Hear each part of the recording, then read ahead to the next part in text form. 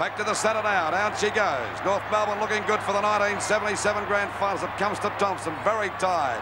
Back to Tanner. And North Melbourne swinging to attack. There's Manasseh battling his heart out for Collingwood as he takes the ball to the half-back line. Shoots it down towards centre half forward.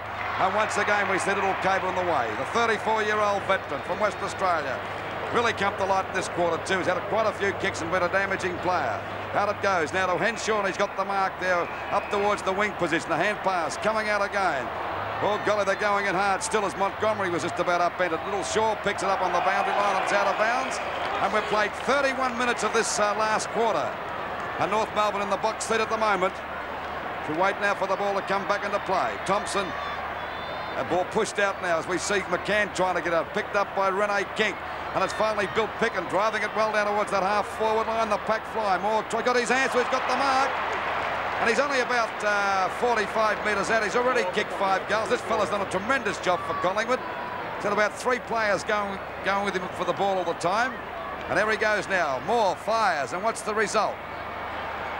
No, I think he's put it through for 1 point. So Collingwood go to 19-10. For North Melbourne, 20 goals, 24. So there's a difference of 20 points in favour of North, approaching the 32-minute mark.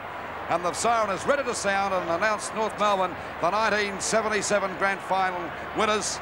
And, of course, they put up a tremendous performance to win 5 games to win this 1977 grand final. There's no doubt about it now. North Melbourne coasting in as we wait for Henshaw to take that ball away from the back pocket position. Now it goes wide. Down it comes to North Melbourne again, out towards Tanner on that wing position. He's streaking away. There's a chance now for North to drive it deep into attack. A short pass.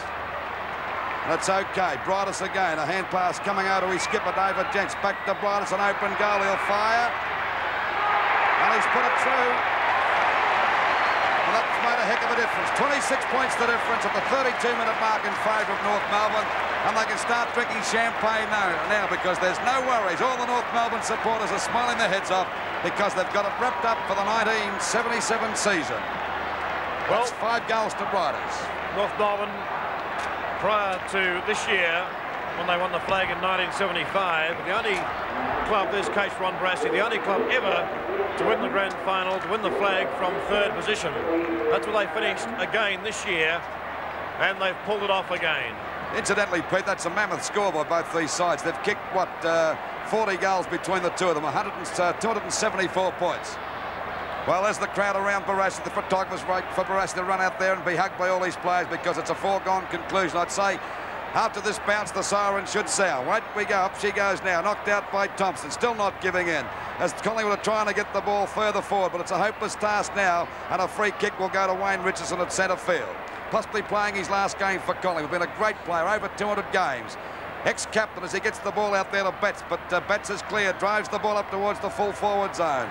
The North Melbourne defenders are packing there. Little Bond trying his heart out, but he's upended. The North Melbourne defence too strong at the moment. Henshaw streaking away at the 33-minute mark, and things looking pretty sick as we see the ball go out to Dents. He give a hand pass. No, he's going to break clear. Hand pass over to Brightus. It bounces right. He's already kicked 5 goals, going for his 6th, but it's across the front of goals. At the back is Baker. And that's really sealed the doom. He's got the mark, only about 12 metres out from goal, dead in front.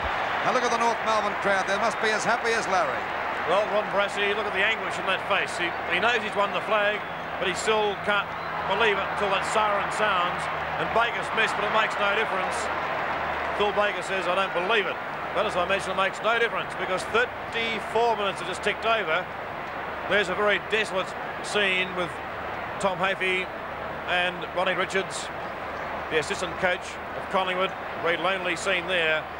But Barassi on the boundary line, the look on his face.